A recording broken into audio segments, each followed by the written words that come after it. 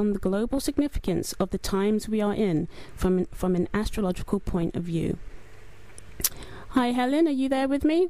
I am, Shelley. Hi there. Hi there. Thanks for joining me this evening. I'm really delighted to have you on the show, and I know it's going to be we're going to have a really interesting conversation tonight because there's lots to talk about, you know. Yeah, sure. So, I mean, I'll tell you how I sort of came across your work, because I always like to find interesting people who I know I like to listen to and hear talk or read their books. And I came across you when I saw your lecture that you gave at the Alternative View Conference in 2009. And I thought to myself, yeah, this is somebody who gets it and has something original to offer as well. Because I find with the whole 2012 subject, there's a lot of people duplicating other people's work, and they're not really offering anything original. So it's very refreshing when we find people who are able to sort of offer some new insights, and that's what I find about your work. So so let's start and just tell me how you personally got interested into this whole area of the astrology of 2012, because obviously it's slightly different from what you do with your own practice. You do one-on-one consultations, so how did you get started with this type of astrology? Okay, well, about it must be about 6 years ago now, a friend, Jeff Stray, wrote a book called 2012, Ecstasy or Catastrophe, Beyond 2012 it's called, and he said to me, would I look at the chart for 2012? And this whole area of astrology, it's called mundane astrology. It's like a sort of sub-branch of astrology, and it's about looking at events or the charts of countries or things rather than just people. Yes, because that's what people don't understand, is that countries have their own charts as well. Yes, they do. Yeah. Yes, they and their do. own personalities, and it's very interesting. Yes. And so this is something that I hadn't really looked at in depth before, but I thought because he'd asked me and he wanted to include it in his book, I had a look. And the first thing that really excited me about it was the time of the winter solstice that year, because back in sort of the mid-90s, about 1995, a friend of mine had said to me, oh, have you ever noticed when you look at a digital readout how often shows 1111? Oh yes, the 1111 phenomenon. No, I haven't noticed that before. And from that moment on, so that was from the mid-90s, I started to notice it. Yes. And I looked it up on the internet, and it seems that it was a movement begun by Solera, yes, who was a visionary, and she speaks about these doorways opening. And when each doorway opens, I think the first one opened in 1992, and the last one will open in November 2012. And each time there's hopefully a sort of more enlightenment and a shift in consciousness. And so I started to get interested in all that. So this was way before I even looked at the astrology. And then, of course, I couldn't believe it when I saw the time of the winter solstice being at exactly 11:11, because that's an astronomical thing, not just an astrological one. And it's interesting how the time is at 11:11, because I've come across that before as well, and the synchronicity is quite outstanding. To be honest. Yes. I found it absolutely incredible, to be honest. And it's funny, like what you were saying. Seeing the 11:11. I myself, I've gone through that as well. At first I wasn't seeing those numbers, and then all of a sudden I was seeing 11:11 everywhere. Yes. And that's what made me look into this phenomena of seeing these numbers. And there are other numbers as well, but this one in particular has a very powerful energy, because obviously 11 is a master number. I myself also came across Solera's work and realized, I'm not crazy here. There is something much bigger going on. Which you're tuning into, really, yes, aren't you? Yes. Well, I then looked at the chart for England, and I use the crowning of William the Conqueror on Christmas Day 1066. And the reason I use this particular date is because, for a start, it's completely in our national psyche. Everybody's sort of heard of 1066. Yes, yeah. Some astrologers I know do use the chart, the Unification 1801 chart, but interestingly enough, the Sun is almost exactly at the same position in the chart. So we are definitely a Capricorn country. And if you look at the personality of the British, yes, or the English, we encapsulate so much of the Capricornian energy. You know, we tend to be sort of fairly conservative. Yes. We like to be seen to be doing the right thing. The stiff upper lip. The stiff upper lip, Yeah. Slightly melancholic. We like to, grumble and moan and, moan about the weather every day, even though we've learned by now. But we have a dry, ironic sense of humour. You know, somebody like John Cleese, I think, sort of typifies. Yes, definitely, yeah. A sort of typical British person, but it also typifies the sign of Capricorn. And Capricorn is all about, as well, taking on responsibility and viewing the world quite cynically. And not many people can pull the wool over our eyes, interestingly enough. And I think the more I looked into it, actually, the more I began to realise that England is a very special place. And for a start, it has the most unique geology in the world, in this one tiny place, much more variation than, say, the big continents, like America or Russia or somewhere like that.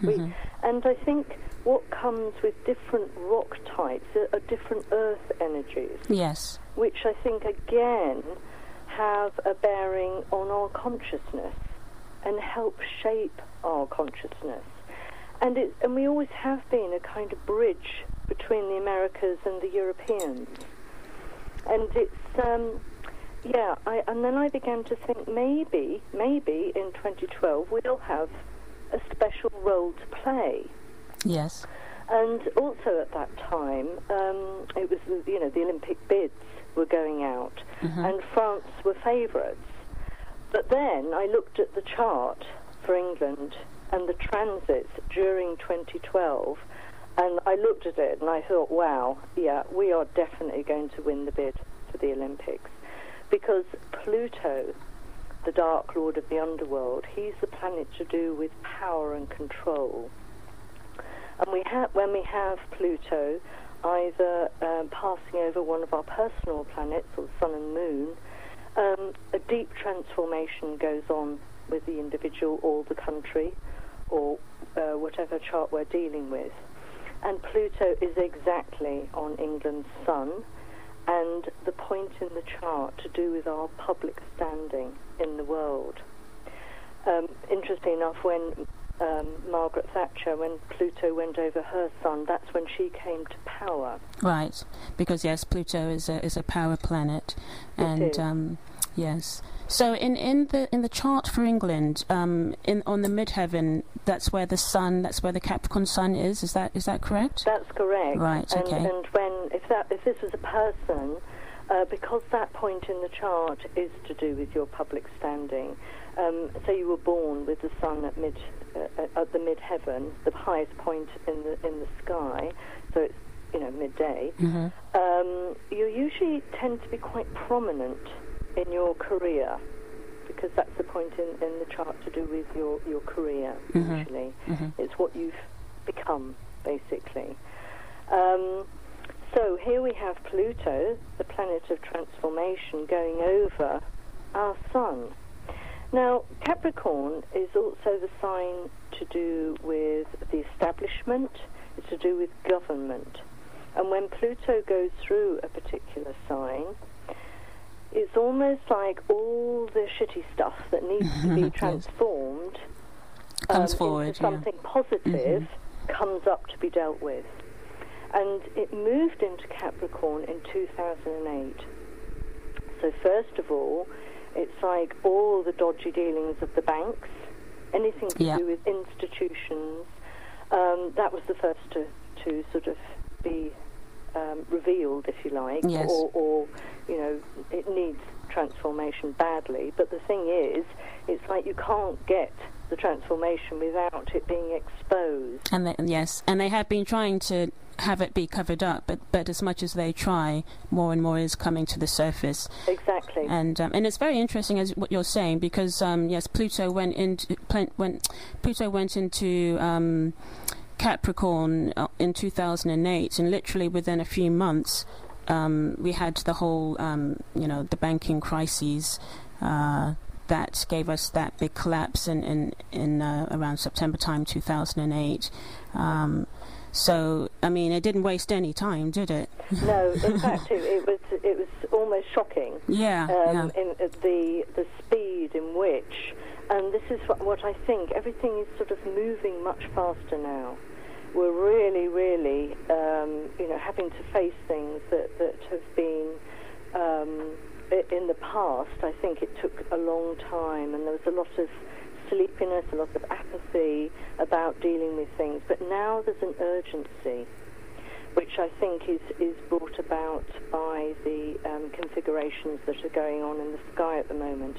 And when you have, say, full moons or new moons or eclipses and things like that, or say Mars, for instance, last week, Mars came into a very, very dynamic aspect with Pluto and Uranus.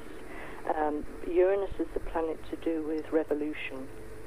It's to do with overthrowing the old if it's not working. Uranus is the awakener. And everything with Uranus happens quite suddenly and quite shockingly. And combined with that sort of primal, raw, libidinal energy of Pluto,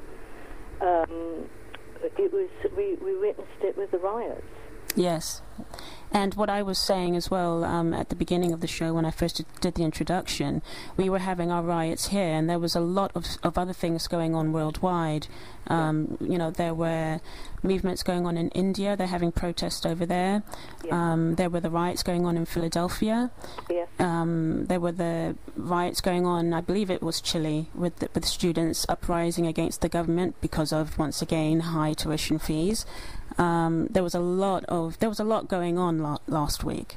Yes. And you could feel it. I mean, I talk to people about feeling energy, and some people look at me like I've lost my mind. But you could feel something was afoot last week, and it built, didn't it? It was. Yes, it did. It did as the full moon came on. Yes, and as Mars came into an exact opposition with Pluto. It was very, very powerful. What day did it make the exact? On the 10th. Okay. Yeah. Mm-hmm. That was the exact, and it's almost like people who are maybe very, very conscious might be aware of that kind of restlessness. It's like something has to break, and it's the tension that builds up. And some people manage to use that energy very creatively. But if you look at the circumstances of a lot of the rioters, they've had a build-up over many years, and it's almost like, wow, that nothing can hold back the tide. And unfortunately, I don't think this is kind of the end of it now, because I think that we'll see an awful lot more of this. Yes. Especially as the square aspect, which is very, very dynamic between Uranus and Pluto, builds and builds to become exact next year.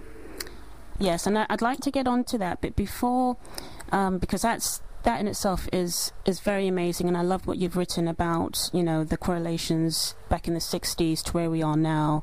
It's a transit that's being continued, but slightly in a different way. But before we just go on to that, I just wanted to pick up on the other aspects of the chart for England, because you also say